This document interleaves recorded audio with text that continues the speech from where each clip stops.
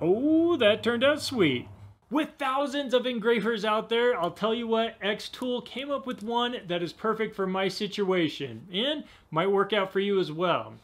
I wanted something powerful but yet still mobile.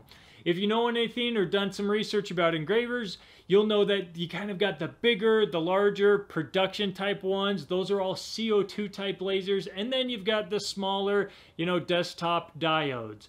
I didn't want a big old machine that would take up half my garage. That's what the welders are for. And obviously a little one, I wanted something with at least some power to make some cuts, just not to do engraving.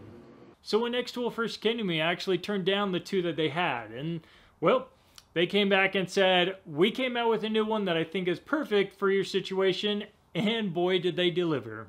Now you would think having a P2 and a D1 already on the shelf, you would go right in the middle with maybe a J1. Well, no, it's the S1.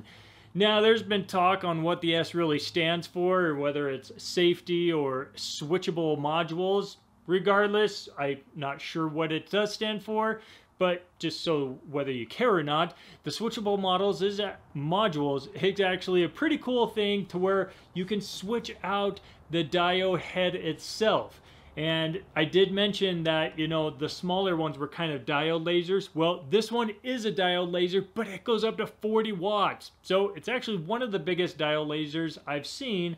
And with some of these extra features, I do think it is one of the best out there.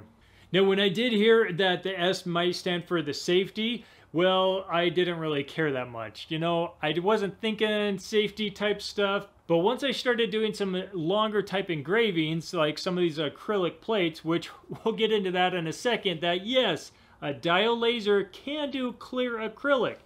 Even though you probably can't see it with the whole light, I'll show you some still pictures. Yes, it does. It looks awesome. So when you are 45 minutes into a picture and it's only halfway done, well, that flame detection is actually pretty nice. Now, you can go do whatever else you would be doing, still in the room, of course, because you shouldn't leave it unattended. As no one would, right? Couple other features you might notice. Well, this is a nice green tinted thing that's on purpose. It's got some type of protection in there, to protect your eyes from the blue laser, and it works well. Some of those open top lasers, yes, you need glasses if you're going to be looking at the frickin' laser beam. So, don't do that with open. By all means, stare away at this one. It's got a key to lock it, which I'm not quite sure why it's a USB piece, but either way, I'm just going to always keep it in there because I don't want to lose it. And of course, it's got a nice red safety push button for in the event that, does catch fire, you got a quick stop right there. If you are by chance mid-print and you want to actually check it out to see how it's going, you can lift up the lid. It will stop the engraving. And then obviously take a look at whatever you wanted to, close the lid, hit resume, and it will keep going. Now, aside from all those lovely safety items, let's go over some of the features that I actually like about this that I do think put it on the top versus some of the other ones I've seen. It's a diode laser with a full enclosure. Now, with this full enclosure, you've actually got air assist and you've got a nice vent coming out the back. So I'm out here in my garage, so I just put that hose right to the bottom of the garage and it goes out. I have yet to have any fumes, zero smell or anything with that going and with the air assist on. Now for the air assist, it's actually its own little module. Now some people don't like that it's not built in. Definitely not a deal breaker. I don't think it's that big of an issue. Just putting it off the side. I've got space, so doesn't bother me. You can have a hardwired connection, or you can just hook it up through Wi-Fi, which is nice. You don't have to have your printer right next to the engraver. One-click autofocus, and it really is just as easy as one click. You move the module around, which, yes, I did at first think, wait, are you really supposed to just move it around by hand? Yes, you do. And you get used to it. It's not that big of a deal. You move it to wherever piece you're going to be engraving, you click focus, and it does the rest. Now I'm just breaking this bad boy in, and there are tons of other add-ons you can get with this sucker. Like, just for example, you can get the rotary thing to do rotary stuff, your tumblers, rings, all that, all that fun jazz. Then you can also get a conveyor. So if you got super long type engravings, actually feeds your material through the engraver. You can get the base to raise it up, which I actually have, but haven't had anything tall enough to actually put that one on. And then it also has the dynamic type engraving. So it's called dynamic force or focus, I believe. And that's just if you want to do curved, bowls, spoons, that kind of stuff. Yep, it's got that option in there. It'll actually go kind of map out your piece, and you hit print yet again.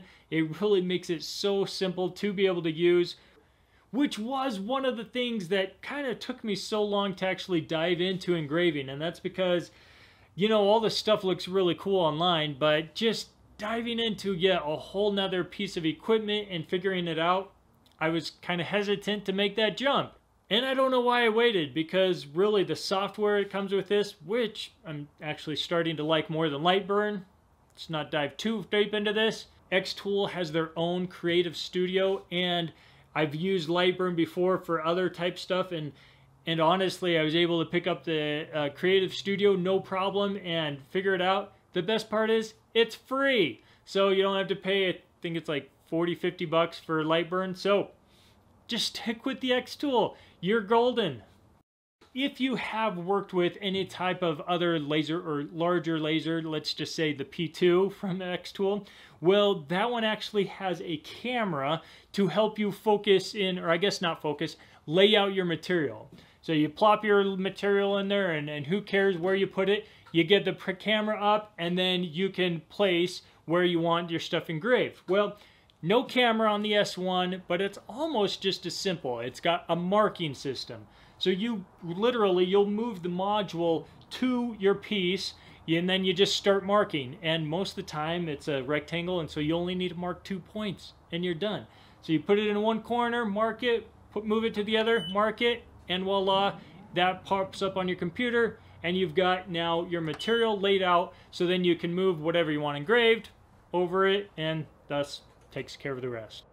It's a diode laser. Now, typically that doesn't make that big of a difference unless you want to do some clear acrylic, let's just say. Well, they kind of have a couple workarounds. The one is that one of the modules you can get is a 2-watt IR laser, not laser, just IR, infrared. So what that does, it allows you to bump over to different types of materials, like more metals and clear acrylics, that kind of stuff. Now, as mentioned, well, I've got this guy sitting right here, and I think I mentioned before, you probably can't see it. This thing actually did turn out awesome. This is clear acrylic that I did with this. Now, the workaround is to be able to do that. Since the diode type laser, it goes through the acrylic, all you need to do is just put a backer or black cardstock behind it as you are engraving. Now, with the S1 being out like less than 6 months, it's very new on the market. Now, partially one of the downsides to that is there's not a lot of people that have done a bunch of the guesswork for you yet. Meaning your material selection and settings list is a little minimal. Now, they still do have a pretty good set selection list online, but let's just say you're going to want to do a sample piece for every type of thickness and material that you've got, whether it be acrylic, wood, all that fun stuff. I've even got some plywood, which it actually went through. I want to say this is 3/8. Went through single pass, by the way. Either way.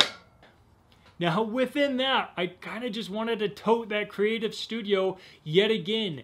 It makes doing material test pieces a breeze. All you got to do is just select whatever shape you want, whether you want to cut it, score it, or engrave it, and just, a couple of clicks of what settings you actually want it to go through, and that's it.